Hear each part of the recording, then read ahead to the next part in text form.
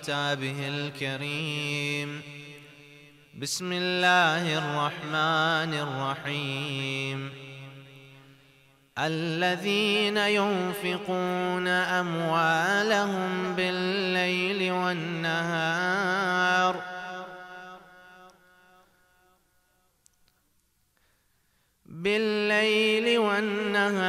سرا وعلانية فلهم أجرهم عند ربهم ولا خوف عليهم ولا هم يحزنون. صدق الله العلي العظيم. Dear brothers and sisters, illuminate your hearts and minds and this majlis with the recitation of salawat ala Muhammad wa ali Muhammad.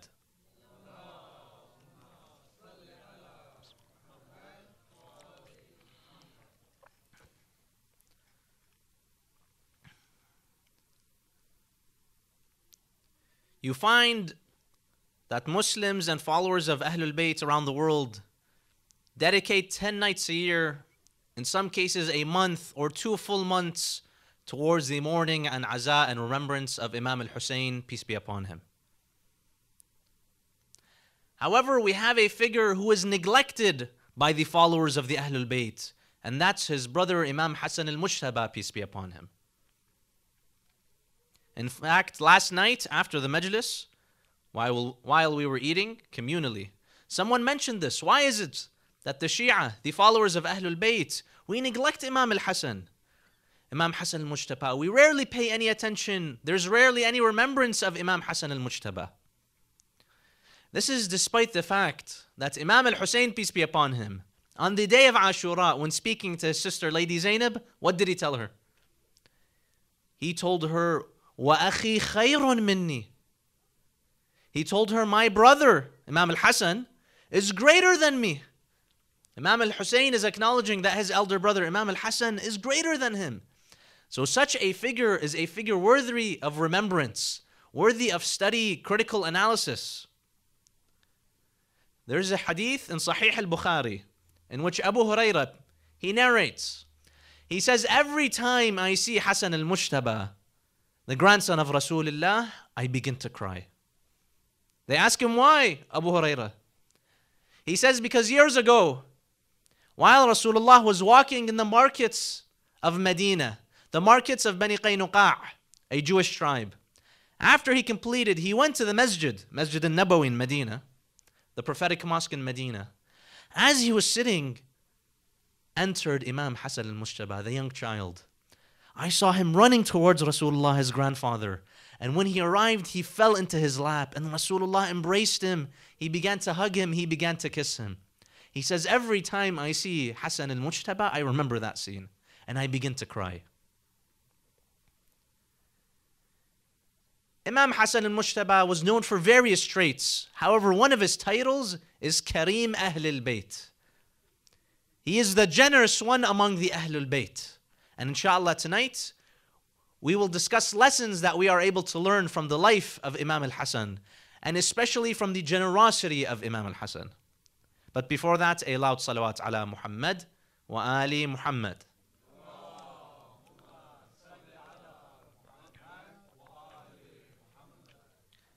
Inshallah, we will be discussing 4 traits tonight, bi'idhnillah.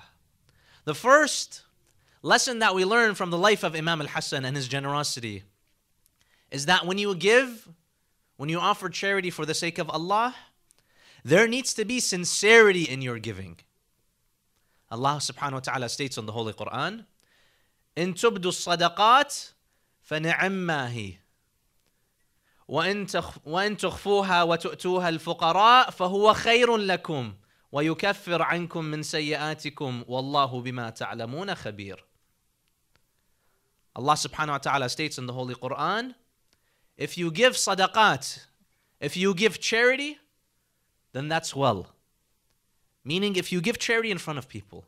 However, if you secretly, not publicly, if you secretly give charity, that's even better. And Allah subhanahu wa ta'ala will compensate you for what you have given. You find from the life of Imam al-Hassan This lesson is beautifully exhibited through his actions. Many of us, unfortunately, why is the reason? What's the motivation for us to give? You find many of us, we want accolades. We want praise. Right? When we give, we expect a plaque of thank you. We expect our name to be plastered on some kind of building. We expect something to be given in return. Whereas you find Imam Al-Hassan, peace be upon him, when he would give with utmost sincerity. There's a story that says Abu Sufyan, every single day he would offer a walima. He would go inside a hall in Mecca. He would invite all of his friends. He would slaughter a sheep and they would have communal meal. But who was invited? Whenever an orphan or a needy person would come, he would reject them. He would only invite the other big shots, the other VIPs. What does Allah subhanahu wa ta'ala say about that? أَرَأَيْتَ الَّذِي يُكَذِّبُ بِالدِّينِ فَذَلِكَ الَّذِي يَدُعُّ الْيَتِيمِ. Do you see the one who lies in the name of religion? He's the one who pushes away the orphan. He would invite people to feed them, not for the way of Allah, not out of generosity. He wants wajaha. He wants a certain stature in society. He wants people to say, oh, you know, the meal is with Abu Sufyan. He's the one sponsoring this. Right? He wants that recognition. But Allah subhanahu wa ta'ala, when He commands us and instructs us to give, this is not the method of giving.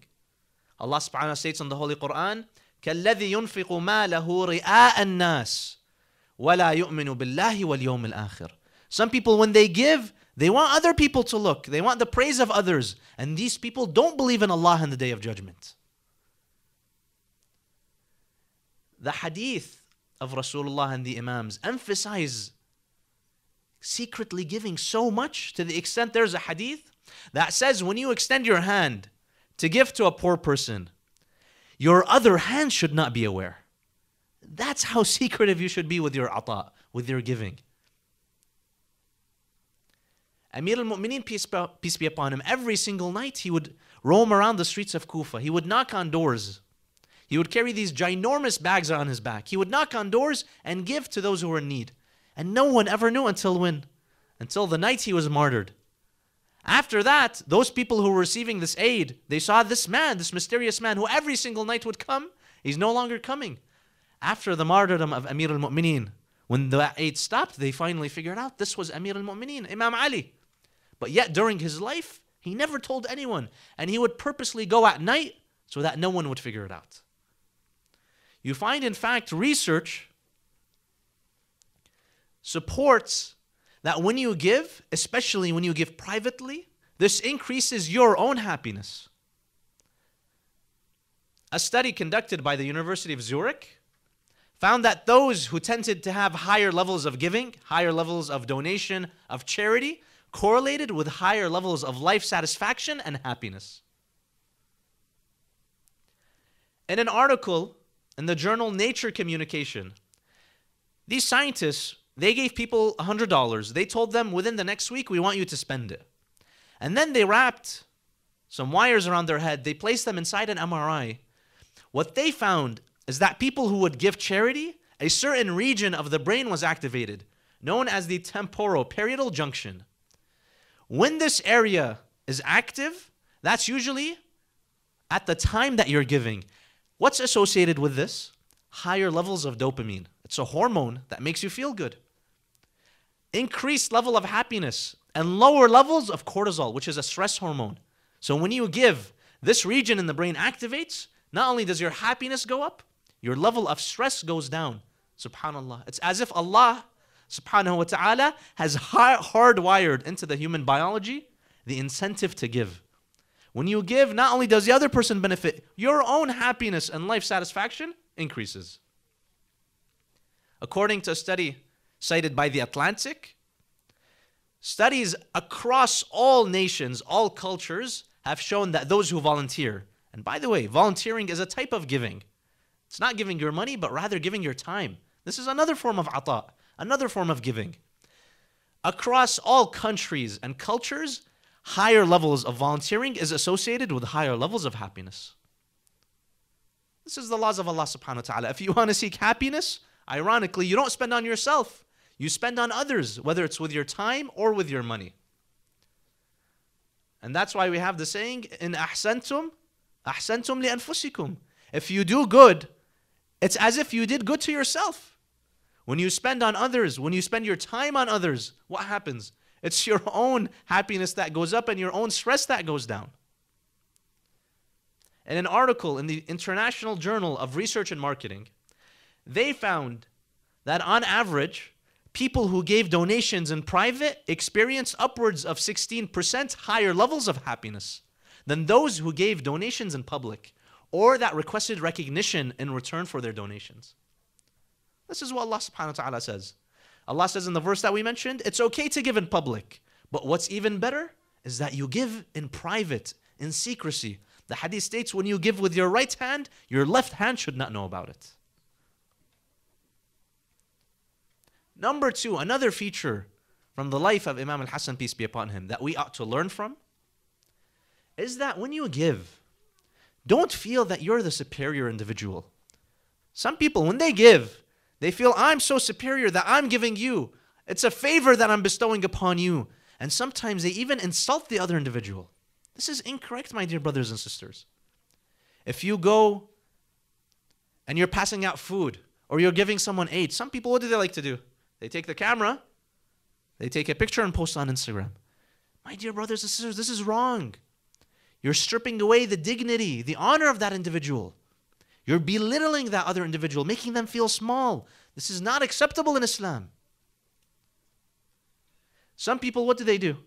If a beggar or someone asking for aid comes, they take out $1, some pocket change in their pockets, $5. If you really want to do good, maybe $20, right?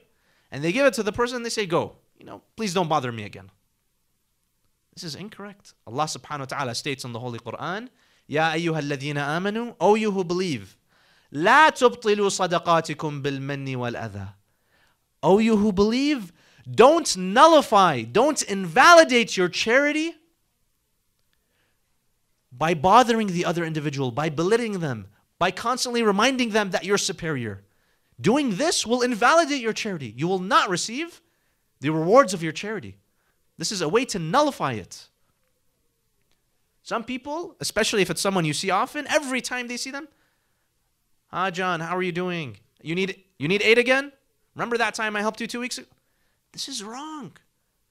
The Quran says, once you give, that's it. Don't even mention the subject again. Allah subhanahu wa ta'ala has given you your reward. Stop asking for more recognition, for more praise. Once Imam Hassan al-Mujtaba, peace be upon him, was sitting inside his house. Someone, a needy individual, came inside the house to ask for aid. As this man was walking, before he even had a chance to speak, Imam al-Hassan looked at his servant Qambar and he told him, go bring some money for this man. This man was shocked. He said, oh, Imam al-Hassan, I didn't even ask you. You didn't even give me a chance to speak. Imam al-Hassan said, I don't even need you to speak. I don't want you to have to throw away the water of your face, right? As we say, ma wajjak, by having to ask. Before the person even asks, you should give. You should start that action. Don't wait until the other person has to belittle themselves. They have to come, they have to beg, they have to ask, and then you give. We have to learn from Imam al-Hassan that you should just give without asking, without belittling the other person. Number 3, another feature of Imam Hassan al-Mujtaba, peace be upon him, is that when he would give, he wouldn't just check in his pockets how many cents, how many dollars he has. When he would give a large amount, such that the hadith states he would remove poverty from the other person. The hadith states, إِذَا أَعْطَى فَقِيرًا أَغْنَاهُ. If he gives someone money who's a poor person, he removes the affliction of poverty from them. That's how much he would give.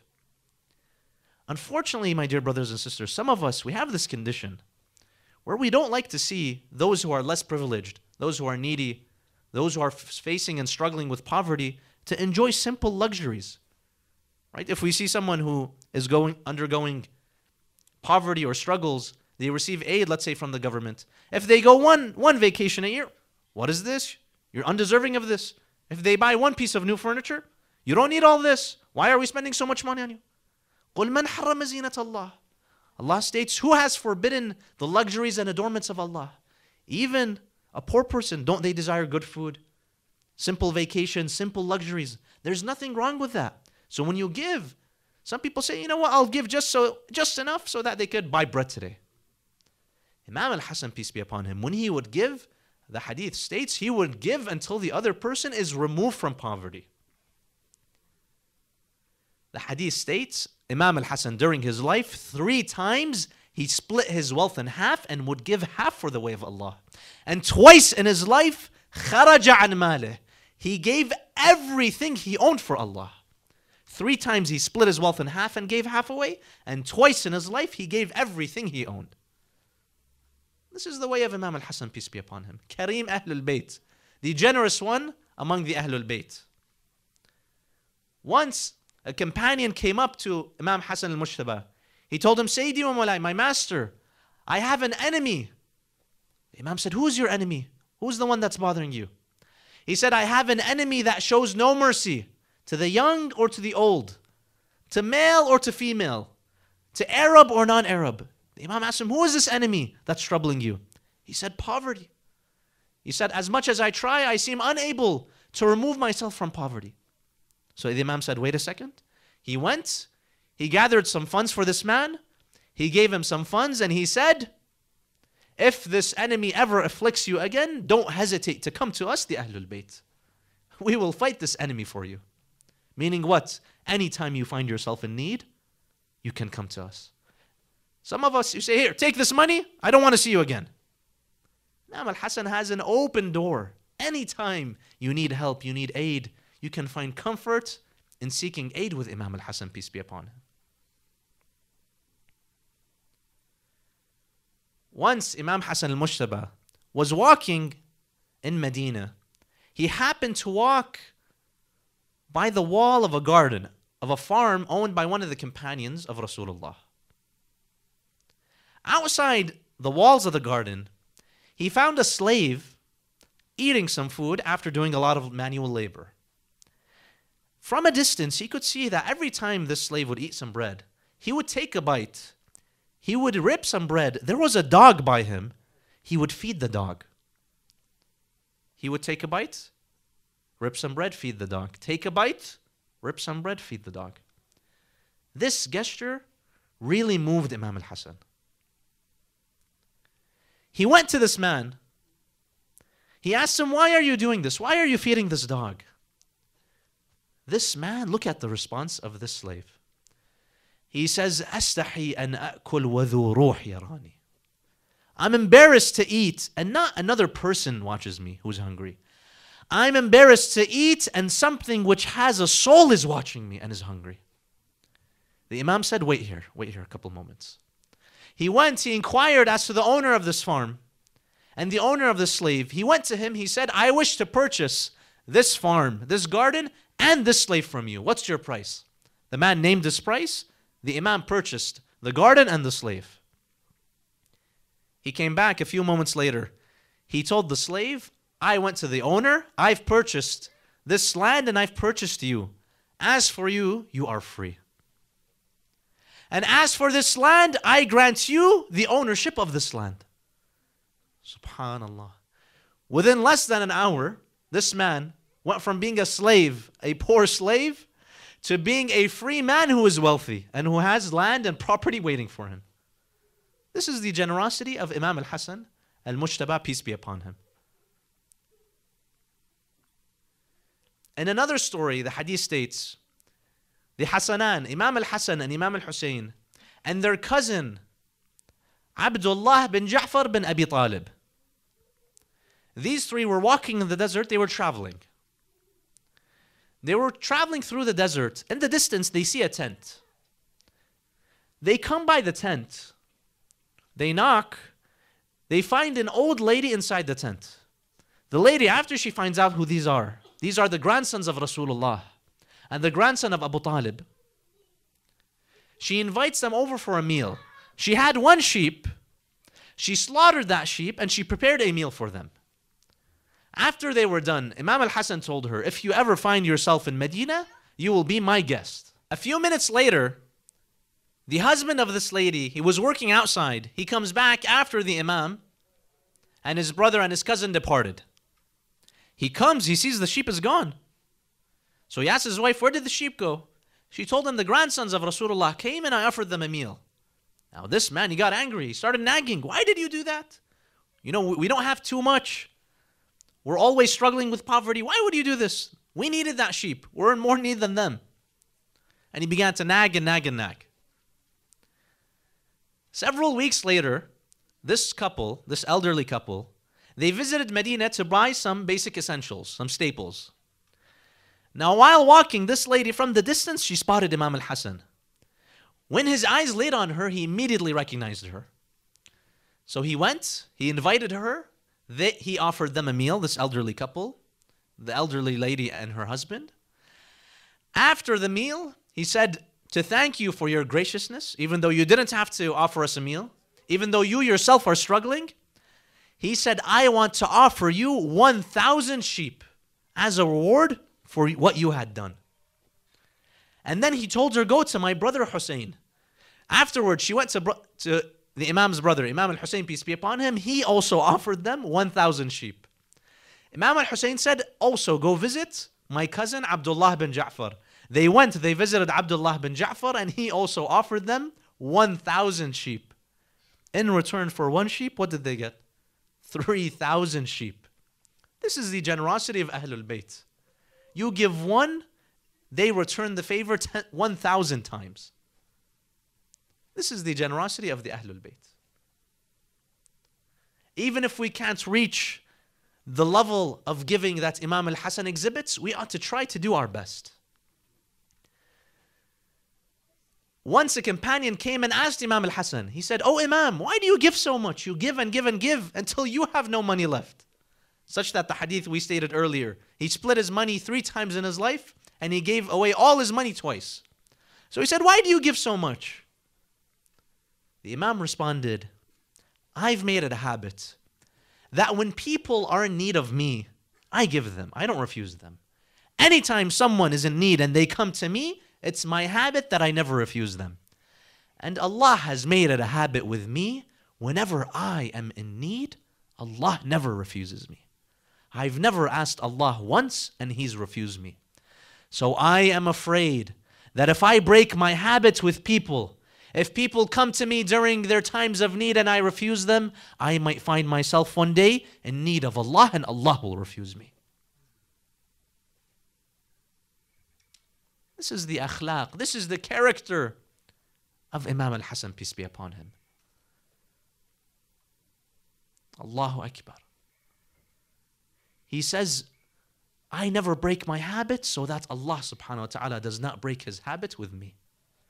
And we ought to learn a lesson here, dear brothers and sisters. If people are in need, don't refuse them, don't reject them. Because at the end of the day, our sustenance comes from Allah. We might think it's our hard work. And yes, like we mentioned yesterday, we ought to put in the hard work. We have to go to work early. We have to be creative. But at the end of the day, sustenance comes from Allah subhanahu wa ta'ala. If He decides to cut it. So if you make it a habit to aid people in their times of need, Allah subhanahu wa ta'ala will aid you in your time of need. Number 4. The 4th trait, and inshallah the last trait that we will discuss tonight, of Imam al-Hassan, peace be upon him, is that he would give to anyone and everyone. He would give indiscriminately. Amir al-Mu'mineen, the Quran states, 2 asir, 2 war captives, came and knocked on his door and he gave them everything they had that night. وَيُطْعِمُونَ الطَّعَامَ عَلَى حُبِّهِ مِسْكِينًا وَيَتِيمًا وَأَسِيرًا إِنَّمَا نُطْعِمُكُمْ لِوَجْهِ اللَّهِ لَا نُرِيدُ مِنْكُمْ جَزَاءً وَلَا شُكُورًا. 2 asir, 2 war captives, they weren't even Muslim. They came, they knocked on the door of Amir al-Mu'mineen, and all the food they had that night, the blessed household of Amir al-Mu'mineen, Imam Ali, Lady Fatima and the Hassanain, all the food they had, they gave it to them, despite them not even being Muslim. Dear brothers and sisters, you don't have to be Muslim or non-Muslim or from your own ethnicity or tribe to give to anyone. Allah subhanahu wa ta'ala, even to the fasiq, right? Even the non-believer, the one who's a fasiq, He gives. This air that we breathe, the resources of this earth. You find there are people who are wealthy, who are well off. They're not necessarily believers. They're not Muslim even, but Allah gives them. Allah, from His generosity, He didn't decide to bar anyone from His blessings. So who are we to say that I only give to the Muslim, I only give to the mu'min, I only give to someone from my country, from my tribe, from my village? This is incorrect. This is not the way and the path of Ahlul Bayt, peace be upon them. Once, the Prophet Ibrahim, peace be upon him, he was inside his house. He had prepared a meal for himself and his family. A stranger who was visiting town, he had nowhere to go, so he came by the house of Prophet Ibrahim. And of course, the Prophet, being the generous man that he is, he invited him, he hosted him, and he invited him for a meal. Now, as they were about to eat, of course, the Prophet Ibrahim begins his meal with what? The remembrance of Allah. Now, the other man, he was a mushrik, he was not a believer. So, as they say, he just dug right in. He began to eat. The Prophet became very offended. How can you eat, despite you being a creation of Allah, without thanking Allah? So he kicked him out of the house. Moments later, who descends? Jibreel. He says, "Oh Ibrahim, Allah is disappointed in you. Allah is angry. Why did you kick out His servant, His slave?" He says, he speaks to Allah. He says, "Oh Allah, well he didn't thank you. And that offended me." He said, "Ibrahim, for 40 years, this man never thanked me once. He never mentioned my blessings upon him, and yet every single day, day in and day out, for 40 years, I granted him sustenance. Now, just once, he didn't mention my name in your presence, and you kicked him out." So when Prophet Ibrahim heard this, he went running after the man. He invited him back again. And then they started to eat. After the meal, the man said, "If you don't mind, I want to ask a question. When I first came in, you were very welcoming. I was about to eat, you kicked me out. And now you invite me back in. What's going on?" Prophet Ibrahim told him. He told him, "At first you offended me, but then my Lord, He disciplined me." He said, "You, even though 40 years without thanking Allah, Allah subhanahu wa ta'ala had given you sustenance, I should learn in that path that even if you don't thank Allah, I should still be the one who is worthy of giving and give you." He said, "If your Lord taught you that, I would like to worship that Lord." And that day, he became a believer in Allah subhanahu wa ta'ala. So it doesn't matter who the person is. A companion of Imam al-Hassan once came upon him. He said, "Oh Imam, how do I know if the other person is deserving?" A lot of us have this kind of mentality. You know, they say these people that beg on the streets or that come asking for aid, they're not deserving. They should go work. They should do this, this, that. How do I know they're really poor? What was the answer of Imam al-Hassan to this kind of mentality? He said, "True, even if the other person is not deserving, they're not a worthy recipient of your aid. They're not truly poor, or they could work, whatever the reason is. Even if they're not a worthy recipient, you should become a worthy giver. Doesn't matter what the other person is. Don't look at the other person. You should be generous. You should develop that quality and virtue of generosity, and you be a worthy giver. Who cares if the other person is poor or not? That's none of your business. That's between them and Allah. Your job is to do what? Is to be a worthy giver." That's why in the dua, what do we ask Allah subhanahu wa ta'ala? "If'al bi ma anta ahluh." We ask Allah subhanahu wa ta'ala, "Oh Allah," what do we say? "Treat me the way I deserve to be treated?" Because if Allah wants to treat us the way we deserve to be treated, we sin every single day. Many of us commit all kinds of vices every single day. If we want to be treated the way we deserve to be treated in the eyes of Allah, Allah will give us the worst of treatment. What do we ask Allah? "If'al bi ma anta ahluh." Treat me the way that you are worthy of treating me. Allah, it's from His magnanimity, it's from His karam, His generosity that He treats us well. Likewise, if someone comes to you asking for aid, Who cares what's the situation of the other person? That's between them and Allah. You be the worthy giver and give them. You become ahlun lil khair. Even if they're not ahlun lil musa'ada, they're not worthy recipients, you become ahlun lil khair, a worthy giver. Sallu ala Muhammad wa ali Muhammad.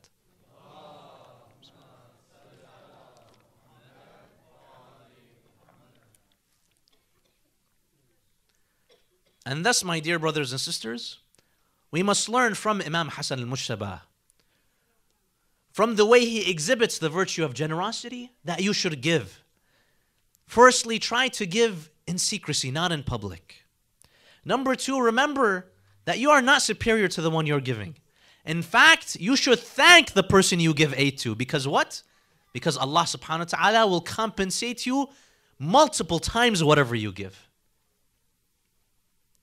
Allah subhanahu wa ta'ala will give you an incredible amount of ajr and reward for the small amount that you give the other individual. Try to give not pocket change. We can't be like the Imam and give 1,000 sheep, right? But try to give something that will actually make a difference in the other person's life. And lastly, don't ask about the identity, about the eligibility of the other person, the other counterpart. Just give. If they're not a worthy recipient, you are a worthy giver. Or you should try to be a worthy giver. We ought to learn from the generosity of Imam al-Hassan, who would give such that 3 times in his life, he split all his wealth, and twice in his life, he gave all his wealth. But my dear brothers and sisters, ata, giving, is not only material. And we find that Imam al-Hassan, peace be upon him, perhaps his greatest ata, his greatest form of giving is what? Not his wealth, not his money, not his sheep. His son Qasim. The greatest ata that Imam al-Hassan ever gave, and that history records till today, 1,400 years later, is his son Qasim, his young boy. Qasim was 2 or 3 years old when his father died, when Imam al-Hassan was poisoned and martyred. Thus, he grew up under the tutelage, under the mentorship of who? Of his uncle, Imam al-Hussein, peace be upon him. It was Imam al-Hussein who raised him, who taught him his virtues. It was Imam al-Hussein who molded him into the bright star that would shine so brightly on the day of Ashura. The day before Ashura, after Imam al-Hussein spoke to his companions and his family, and he told them that what awaits tomorrow is inevitable death and martyrdom, Qasim, Al-Qasim ibn al-Hassan, he came up to his uncle. What did he ask him? He said, Ya Ammah, my dear uncle, وَهَلْ أَنَا مِمَّنْ أُقْتَلْ? Am I going to be among those who are killed? Will I die tomorrow? Now imagine, he's an 11 or a 12-year-old asking his uncle, will I die tomorrow? How does Imam al-Hussein have the heart to tell him? What does the Imam tell him? He wants to test him. He wants to see what he's made of. He says, Ya bunay, my dear son, وَكَيْفَ وَجَدْتَ الْمَوْتِ? How do you find death? How do you see death? The answer that Qasim gives, wallahi, shakes my core to this day. He says, Ya am, al-mawtu fika ahla min al-asal. My dear uncle, death for you is sweeter than honey. This is an 11 or a 12-year-old. What kind of mentorship did the Imam give him such that he exhibits these qualities? The night passes and the day of Ashura arrives. My dear brothers and sisters, Al-Qasim sees the body of Ali al-Akbar laying. He sees the body of Abu al-Fadl al-Abbas on the ground. He sees the bodies of all the companions scattered around the desert. He can't handle it anymore. He goes to his mother Ramla. He goes and he farewells her for the last time. It's as if he tells her, if you ever see youth again, please remember me. And if you ever drink water again, remember me. After he leaves the tent of the woman, he goes to his uncle, Al-Imam al-Hussein, peace be upon him. He goes, he asks him for permission to fight. Now for all the other companions, all the other family members of the Ahlul Bayt, they would insist, and after a few times he would accept for them to go fight. But for Qasim, he gave an absolute no. He told him, Qasim, you're all that I have left from my brother Imam al-Hassan. How can I let you go? And you're such a young man. You're 11 years old. How can I let you go fight? And your mother is waiting for you in the tents. Al-Qasim, when he hears that, he falls at the feet of Imam al-Hussein. He begins kissing the feet of Imam al-Hussein. He pleads with him. He begs with him, my uncle, please. Just like the way your son Ali al-Akbar and Abu al-Fadl al-Abbas and the rest gave their life for you, I want to give my life for you. After a while, they begin to hug and they begin to cry. They cry so much such that the hadith states they both fell unconscious. This is the only time on the day of Ashura Imam al-Hussein falls unconscious. Eventually Imam al-Hussein, he grants him permission to go and fight. He wears his armor. He wears the turban of his father Imam al-Hassan, peace be upon him. He mounts the horse and he goes towards the enemies. As he's heading towards the enemies look at him. They don't recognize him. They began to whisper, who is this? Is this another son of Imam al-Hussein? We don't recognize him. Al-Qasim ibn al-Hassan recites these awesome words. إن تنكروني فأنا نجل الحسن صبط النبي المصطفى والمؤتمن هذا حسين كالأسير المرتهن وسط أناس لاصقوا صوب المزن. He says, if you do not recognize me, I am the son of Rasul, the grandson of Rasulullah, the son of Hassan. Imam al-Hussein, my master, is surrounded by the enemies and I am here to fight you. Al-Qasim ibn al-Hassan, despite his young age, he fights like a warrior, he fights valiantly. He begins to kill some of the enemies. Umar ibn Sa'ad says, the only way we can overpower him is if we surround him. He tells the other enemies to surround him. As Al-Qasim is fighting, Al-Qasim ibn al-Hassan, the strap on his sandal is undone. As he bends over to fix his strap, O believers, an enemy comes from behind and he strikes the head of Al-Qasim. He falls from his horse onto the sand. Now usually, whenever a companion, whenever a family member of Imam al-Hussein would fall, they would look to the tents and yell out, Assalamu alayka ya Aba Abdullah. But Al-Qasim, he was a child. He looked towards the tents and he said, Amma adrikni. My uncle, please save me. Imam al-Hussein, he hears out the cries of his nephew. He rushes like a lion. He arrives at the body of Al-Qasim, but by then it was too late. His soul had departed his body. He carries the body of Al-Qasim. He places it in his lap and he says, يعز على عمك أن تناديه فلا يجيبك أو يجيبك فلا يغني عنك. He says it's difficult upon the hearts of your uncle that you cry out for his help and he cannot answer you, or that he answers you and that he is not able to help you. He begins to drag the body of Al-Qasim. He places it by the body of his son Ali al-Akbar.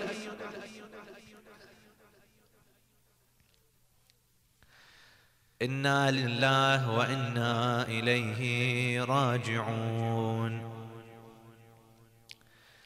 فسيعلم الذين ظلموا آل محمد أي منقلب ينقلبون والعاقبة للمتقين. حبيبي